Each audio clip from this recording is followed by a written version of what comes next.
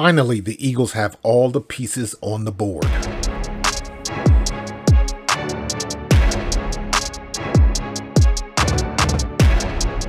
What's going on? This is Coach Marcus from Pro Fan Talk, and the Eagles officially have everybody signed, all the draft pick signed, so all of the pieces are on the chessboard, and we are ready to rock and roll.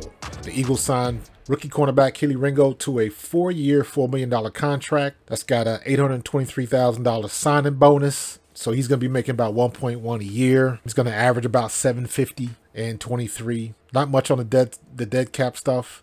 About 823 for the dead cap space. So good spot. Good spot. I'm not really sure what the holdup was and why it took so long, but they got it done. He was drafted in the 4th round.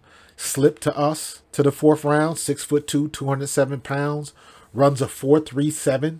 40-yard dash at that size, which is great speed for somebody that big. 76 tackles, 19 pass defended, 4 picks. Physical corner, good ball skills, and he should compete for that starting job. I don't know how that's going to work. We are deep in the secondary right now. Kelee Ringo is going to compete for that starting job at cornerback in 2023. You're talking about good size, good speed, known for his ball skills. And again, 6'2", 205, 207, better than average. Could be a lockdown corner, but that remains to be seen. We'll wait to see how everything shakes out his first year in the league. And we've just got another good addition into our young secondary. We've got young depth, because now you look at it, you got Greedy Williams, Edmonds, Sidney Brown, Reed Blankenship, and Kelee Ringo, all in the secondary. All of those are relatively young guys. So that's a good place to be as far as your depth in the secondary. Not to mention all the people you already know, Slade, Bradbury, Maddox, especially Maddox. Maddox was playing at a high level last year, and people forget how good he was before he got hurt in Dallas.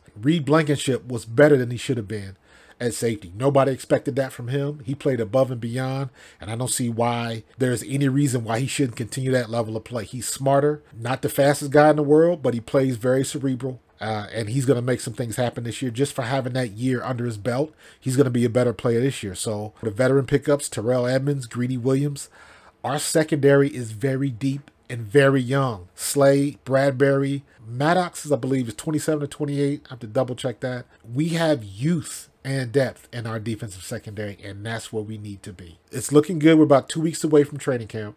Everybody's looking good. Everybody's excited. We are ready to get this started. I'm saying this right now. I'm going to put it out in the ethos.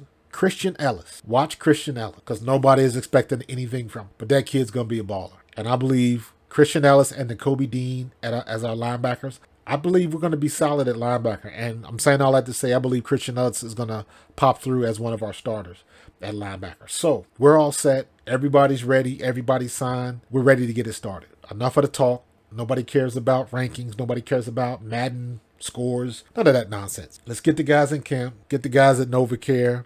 And let's get it on and popping. If you like the content, please subscribe. Hit that notification bell. And I will see you guys on the next play. Peace.